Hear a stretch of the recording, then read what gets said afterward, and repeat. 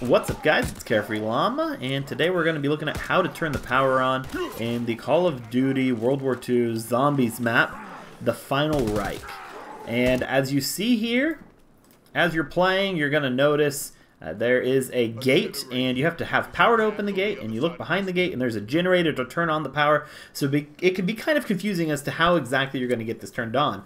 But what you're going to want to do is you see this little gas pump thing here, and it has 3 wires that lead to 3 different meters around the area. And you're just going to go and hold X at these meters. Now, while you're holding X, you can't fire your gun, you can't defend yourself, so just be ready for that while you're playing. Now, you can look around. You just can't move around too much. You have to stay in this general area really close to this meter while you're holding it.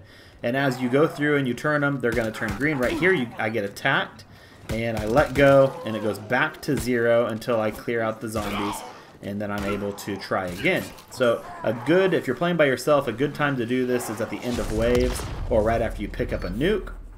Run over, hold X, make sure that you turn it all the way to 60, and when you do that, the light on top of the meter will turn green, and then the light associated with that meter on the central hub here will turn green as well. So now we need the middle to turn green to finish this off. And you follow the lines that are on the ground, and they'll lead you to where you need to go. This is the only one you have to open a door for. And you run right over, hold X until it reaches all the way to 60. And I'm not looking around right now, but you can look around while you do this just to watch your back. Once it's all the way on, you run back to the beginning where the HUD is. And I normally do this at the end of a round, but you go to this little device right here. I'll show you in a second.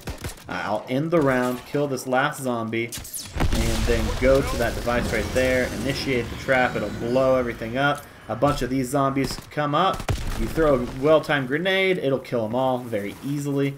And then there's a hole in the ground.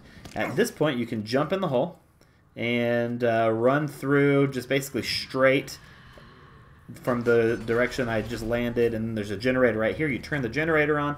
Now you have power for the rest of the building. Now there's still more that you have to do. You have to divert the power. You have to actually create guns, and I'm going to get there for everybody. I'm going to continue to make these guides. So if this helped you on how to turn on the power on this map, go ahead and like the video, and then subscribe for more Call of Duty Zombies videos in the future.